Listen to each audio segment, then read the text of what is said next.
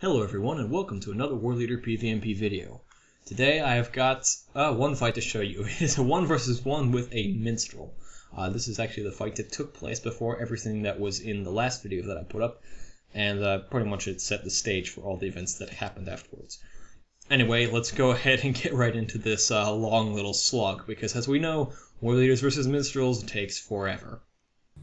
So here we are, we start off, and Floofy, he is our Minstrel. He is rank, looks like 5, and as you can see, he has 6,000, he's running in War Speech. I am currently Brawler Stance, RF Command, got my Banner of Terror, well, my Command Post down, not my Banner of Terror yet. And, yeah, I'm getting tells. What can I say? Anyway, the thing I noticed immediately is I'm able to put down quite a bit of damage on him. He is not particularly resistant. I'm getting very big crits on him at 800, which is great damage when you're considering Freeps, even though against NPCs I hit a lot harder than that. But I'm able to do pretty good damage, and more importantly, his health pool is, well, his power pool is not holding up very well.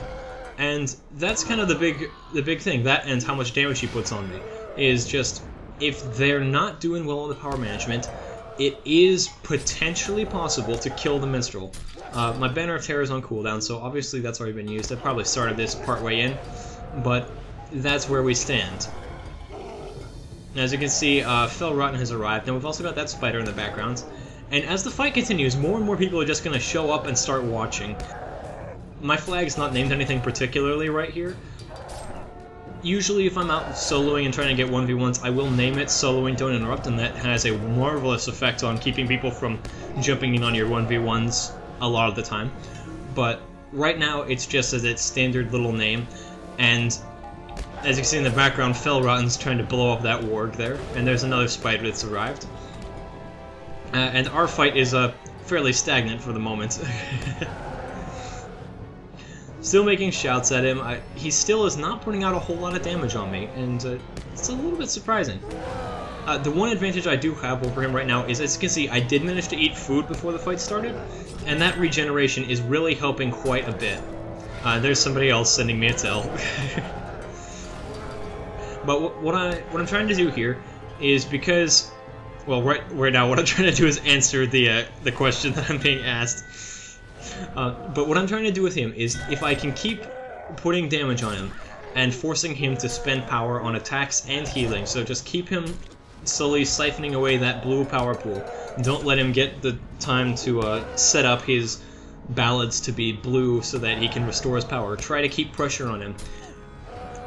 Then potentially, when Banner of Terror comes off cooldown, I can drop Banner of Terror, run him low on power because of the regeneration hits and all that stuff, and slowly just whittle away that blue bar. And once the blue bar is gone, the Minstrel will die very quickly, because, as we've already discussed, he is taking a lot of damage from my shots when I'm critting and such.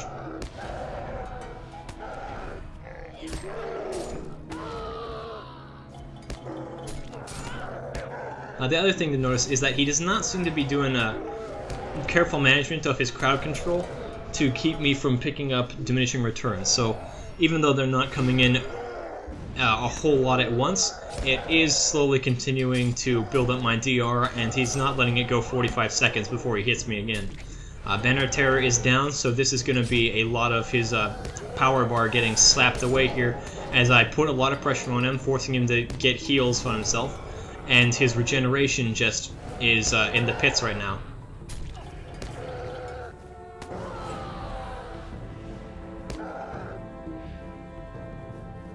Now, Floofy is doing a very good job of staying mobile and continuing to kite as much as he can. And honestly, that's just good for him and all. Well, completely. Just because staying in melee range against a Warleader, particularly with how hard I've been hitting him lately, would not be a very good plan. I mean, that was a 350 off an auto attack right there, I believe. So, if he stays in melee range, he will just cause himself more trouble, force himself to spend more heals, and that's just not going to help out his cause whatsoever.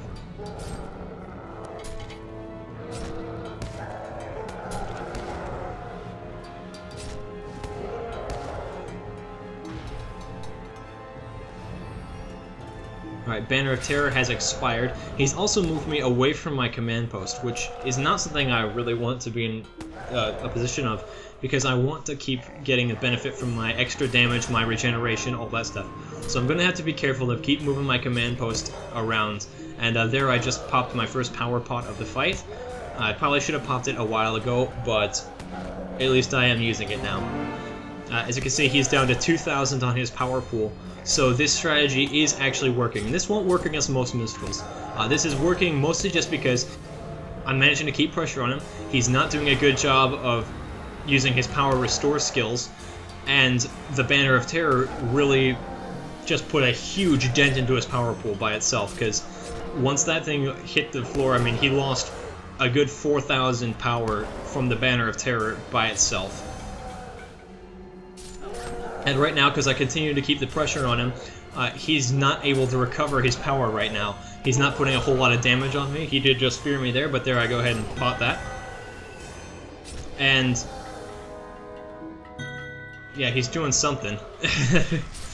Okay, I did not get that properly interrupted, so he did get some power back right there. But I'm still doing fairly well otherwise. And another burst in power, possibly from a potion, but I'm not entirely sure about that. Now the one thing is that I'm starting to get low on power too. I've hit the 2,000 mark, so I am going to have to start managing my own power for a little bit here. And that's part of the reason why I swapped into Commander Stance, is I can get a lot more healing out. Now I'm going back to Brawlers, but as I continue to lose power and I have to worry about my own power pool, what I'm going to do is I'm going to lay off on Fracture, because Fracture is pretty power hungry, and I will try to lay off of Menacing Roar a bit more as well. Right there you saw he hit me with the Fear and then it was instantly gone. That is because of diminishing returns, which I mentioned that earlier, but now I am at full diminishing returns, so he cannot stun me, and it does not appear that he's been able to slow me effectively, so that is working out in my favor. We are both at 1,000 power. I definitely need to keep a little careful, and he just pulled both of the Uruks right there with an AoE, and that was very unfortunate for him, but he does flop here, and that resets them. He stands right back up, continues the fight. Very nice of him to continue, and it's very nice that he was able to get rid of them as well. If he hadn't been, then that would have been the fight right there, because the extra damage from them would have finished him off. Alright, Power Pot is off cooldown. I need to be hitting that very shortly here. I'm not sure why I haven't. There, I get a slow on him. That's going to help out. He is at the bottom of his power pool as well. And just hit Fracture there, so there we go. Power Pot finally hit, so I've got 1,000. That's going to be plenty to finish him off. I'm just going to let him have it with everything that I've got in my arsenal, and this should take care of him.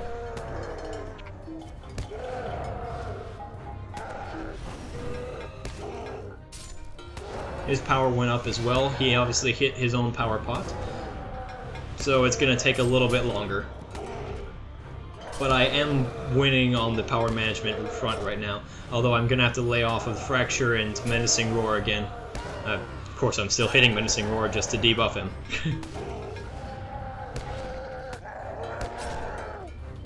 I think I'm also laying off Cleave at the moment. And there we go, Banner of Terror down again. This will finish him. He cannot get enough regeneration now to be able to get his skills off. He just did something. He's at 56 power. He's going to be stuck at 56 or slightly more for quite a while. As you can see, his regeneration ticks are only giving him approximately 40 power or so. That is not a good spot for a Minstrel. His abilities cost a good 2-3 times that in terms of power.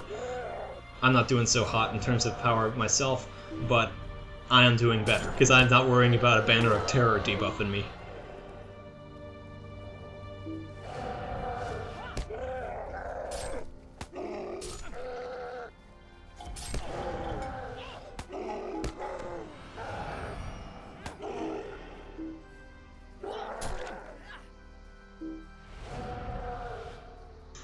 Isn't this just the kind of fight you expected to see?